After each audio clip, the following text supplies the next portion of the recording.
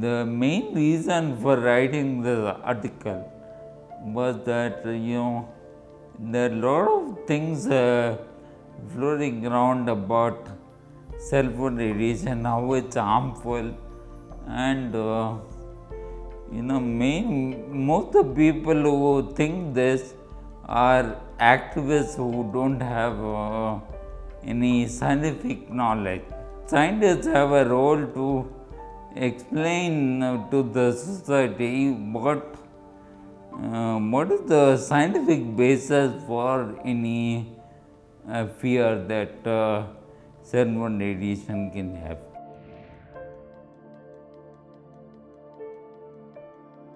As I explained in my article,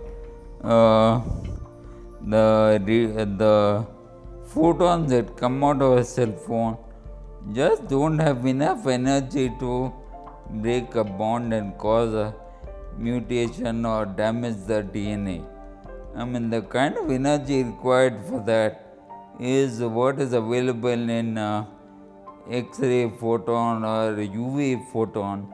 Even visible light that you get from the sun cannot have enough energy, and this is the reason why X-ray technicians are required to wear lead aprons and wear coats at the room, so that they are not exposed to the X-ray that the patient is exposed to.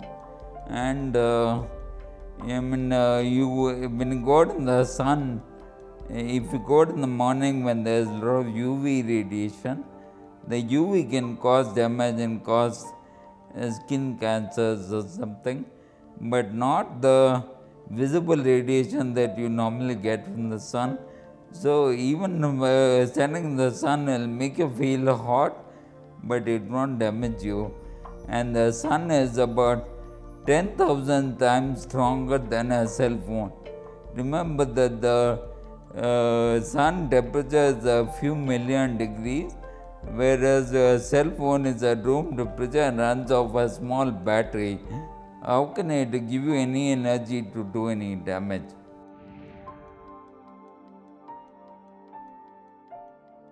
If you want to heat something, you have to use something, a microwave oven, and in the house the microwave oven is the largest energy guzzler and use a few kilowatts of electrical energy.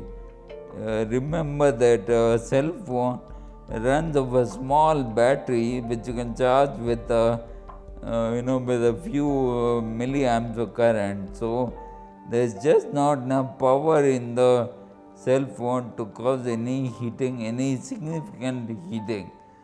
Of course, scientists, we have to say that even 0.01 degree is heating, but 0.0 degree, to see any significant heating, you have to change the temperature by a few tens of degrees. So cold water, if you put in the microwave, will be at 30 degrees and hot water will be at 80 degrees, and so that 50 degree change temperature cannot be caused by a cell phone.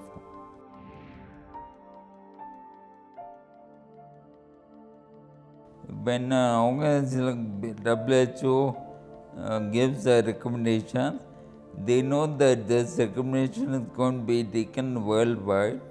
So they have to play it very safe and give worst case scenario where they will worry that their recommendation shouldn't be misinterpreted, and that is why it's in their interest to say that stay away from cell phone towers, but their advice has never been to reduce in the number of cell phone users or the presence of cell phone towers in a place. It's just that they recommend staying some minimum distance away from it, just because they don't want to say anything which can be misinterpreted.